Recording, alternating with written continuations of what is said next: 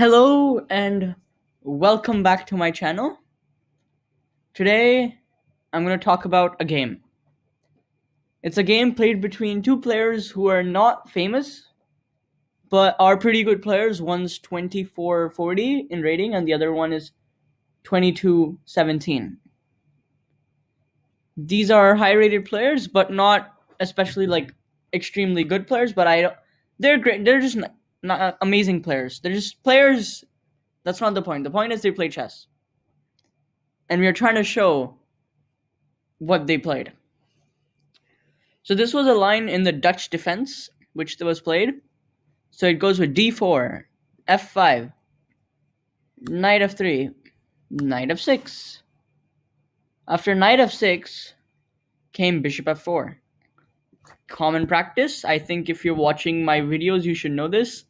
Bishop on f6 always looks good. After this push, white pieces start to feel uncomfortable and the dark squares extremely start to open up.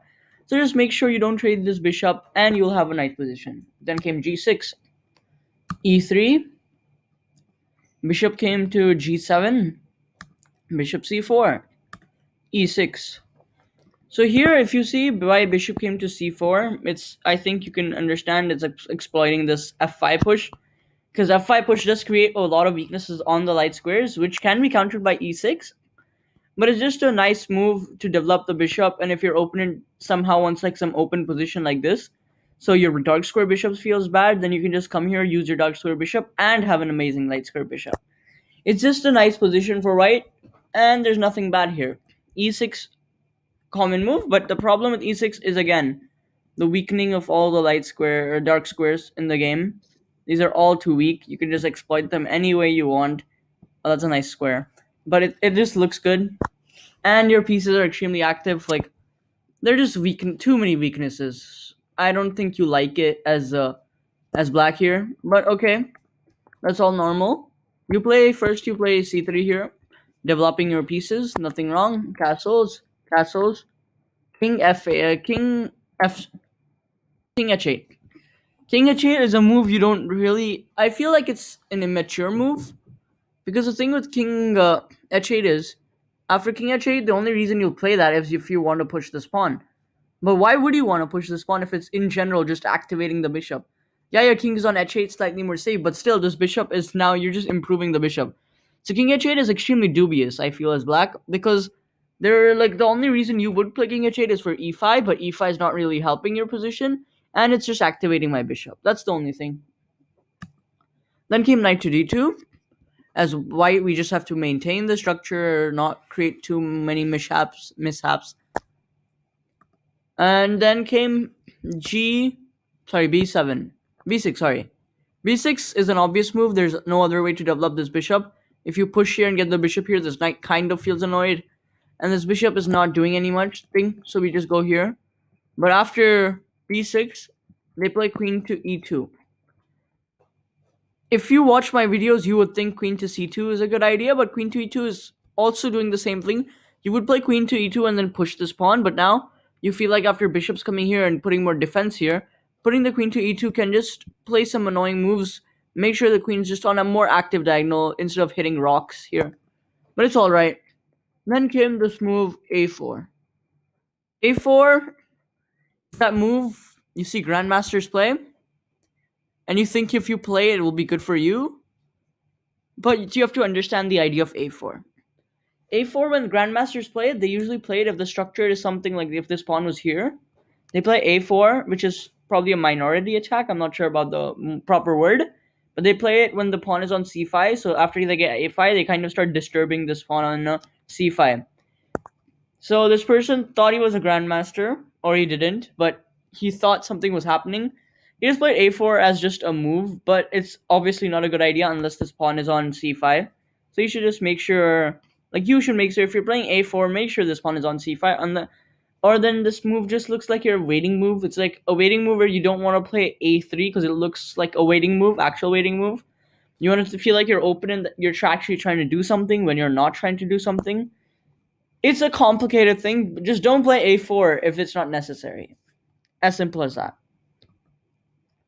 a5, again, it's very unnecessary. Why were you playing a5? I just want to ask, like, what would you have done? Let's imagine black just plays a dubious move. Not a dubious, just a decent a5. Knight comes here. What has this pawn achieved, to be honest? Push it to a6, and now it's just weak. Yeah, you'll get some space. Bishop just comes out here. And then now you have b5, and now this pawn just looks like a dumb thing sitting there. You just have rook here, rook comes to b6. And now they're just the pawn isn't doing anything. a5 wasn't going to get anything. I'm just pretty sure. I just think that the player was pretty scared, which is okay, but a5 is very unnecessary. Now came h3.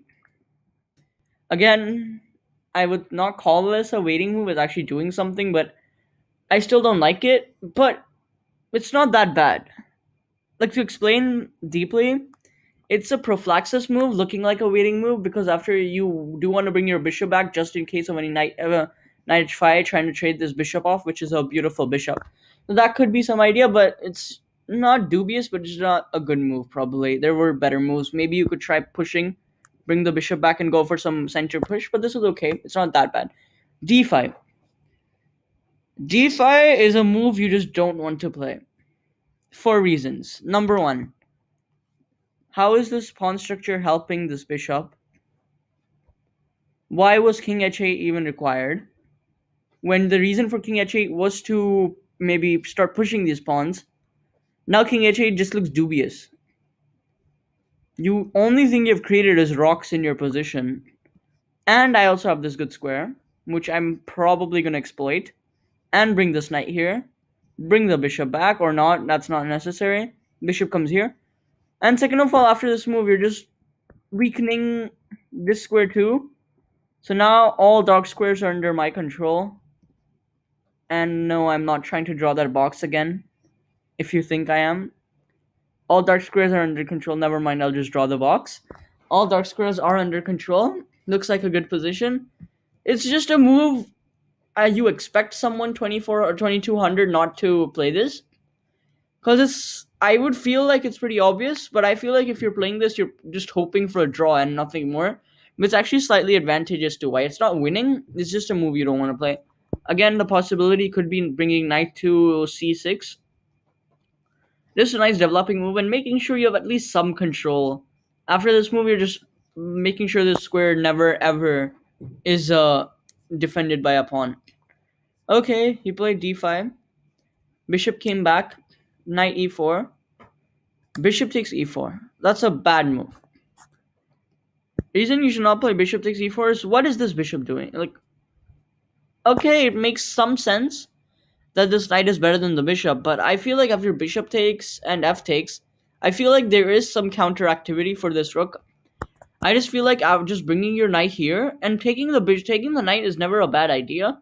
It's just something you should play in the perfect time when your pieces are ready to exploit all the advantages. Right now, if you're taking, it just feels like this knight can never ever get to f3. And this f4, f-file is not really important, but it feels like there's no way I'm going to bring extra support to this knight. Because if I get extra support and then maybe I want to bring my knight to g5 and then I have some crazy attacking plans, but that's not going to happen after takes. So better move obviously is just bring knight to e5. So takes, knight came to e5. Okay, knight to e5, but how are you going to advance here? Probably some idea is to play c4. c4 looks like a plan. c4, c5. If c4 takes, knight takes, you're just better. Just don't take as black. You're just ruining your structure. And the point of after takes is if you take again, you still have bad pawns. So it's still possible, but I just don't like it because these crucial squares are controlled, which are helping you get to active squares. It's uncoordination with the piece. Like, this knight and bishop are extremely coordinated, but this queen and this knight is just unnecessarily sitting there. On the bright side, now you feel like this bishop's actually got something to play for. Like, this whole situation has just cleared up the air for this bishop, but okay. Bishop came, c4. Knight came to d7. Now the problem is he'll give his knight or the bishop for this knight, a beautiful knight. And now you're the one who's just has a slightly worse position. It's just your pieces are not synchronized well. Knight went to c6 since white already knows that The knight's gonna get traded. Let's make sure it gets traded with a few tempos. Queen e8, and now b4. B4. Okay, if you're a person who likes strategical, nice, solid, close positions, just look away, because this is something you don't really want. Is all your pawns on the a file on the queen side? Okay, it's not a bad idea. It's actually a good move, but it just looks extremely weird if you're someone who likes closed positions. First game, rook takes bishop. Rook takes bishop is just to weaken the pawn structure, and if you're thinking, what, I don't think this exchange sack is worth it. It actually is, because this bishop again is a beast all the time, if you can see. And now after the pawn structure is weak, now this pawn's pretty weak, and you white's pieces start falling, but it's okay. It's not losing yet. Pawn takes pawn is probably unnecessary. I feel like, yeah, bishop back, and your knights now has questioned, like, where can it go really? But okay, knight takes, pawn takes. Now bishop went wrong. Like, what was your idea? Just make sure to take the pawn first, or sorry, bring the bishop back. Now question the knight, and make sure this knight doesn't have a good retreat square. Excuse me, where it can just come here, here, and now it's actually on a pretty good square. The knight's again gaining activity pretty quickly. Okay, takes. These exchanges are probably unnecessary. I think pawn takes pawn was pretty good, but okay, he played knight b3. After that, they came c5. Everything's pretty normal here. It looks confusing, like all these pawns are hanging. Yeah, they're hanging, and it's actually better for black because now black has these double bishops for the exchange. Okay, this bishop's pretty dead, but this bishop's actually showing some power, and this bishop can actually activate pretty quickly on this file. So it's pretty sure black who's better here, because white just didn't play it the correct way. Came c5. Excuse me, what did I do? Where's c5? Just a moment. Sorry about that. Yes, c5. Knight came to c2. Again, but my plan was knight to c2, knight to e3, and there may be something you're trying to find. Pawn takes, queen takes, bishop came to a6, and now you just see this bishop just activated itself immediately. Queen went back. Here he played queen e3. Sorry, rook to c8. Extremely unnecessary. Why didn't you just take? The computer says it's actually almost not winning, but slightly advantageous. So okay, no problem. Takes is better, but okay. Now queen, like again, why didn't you just run away? Your opponent gave you an opportunity, but okay. Takes. Knight came to c5. Knight to c5 looks like a good move. No problem about that. But I hear the thing is the position's just it's hard to understand actually. You think this knight is just solidly defending everything, but I feel like you could just give this knight here for this knight, and now these pawns are just too weak here.